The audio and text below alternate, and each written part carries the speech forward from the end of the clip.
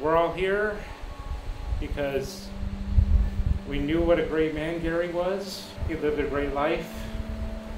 He was one of the kindest people. He had a wonderful 70 years on this planet.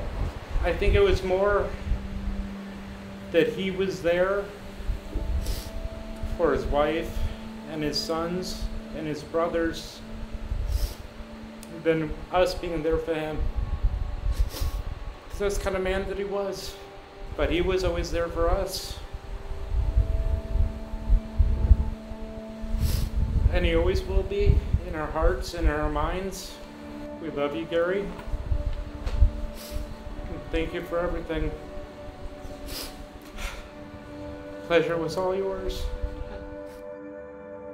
He took me in. Well, he met my mom. He couldn't really afford it, but he still did it anyway. And I didn't know at the time, but that action completely changed my entire life going forward. When he was in the hospital, I kept telling him how thankful I was.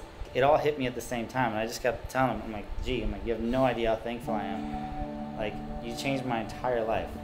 And he was like barely breathing, barely talking. And I thought he would say, you're welcome, or no problem. But he looked at me and he said, pleasure was all mine. I remember at Christmas time, I wanted an iPod. And she said, no way in hell you get an iPod. He went behind her back, drove like 6 hours to get an iPad for Christmas, and then surprised me with it. Same with the PlayStation. Like, I didn't deserve any of those things as a kid, but he still got it. That's just the kind of guy he was. And forever thankful, always remember him, and he would have been really happy with this.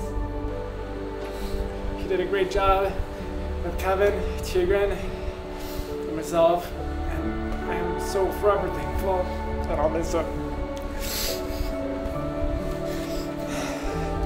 Thank you, guys.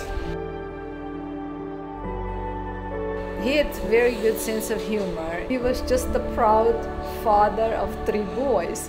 And, and I was always there just making jokes and making fun of him, that he was just too proud of everybody. So. And he loved his brothers. He was never jealous of anybody. He was just proud. He was just proud man of his family. It's my family, honey. My family. Rest in peace, Gary.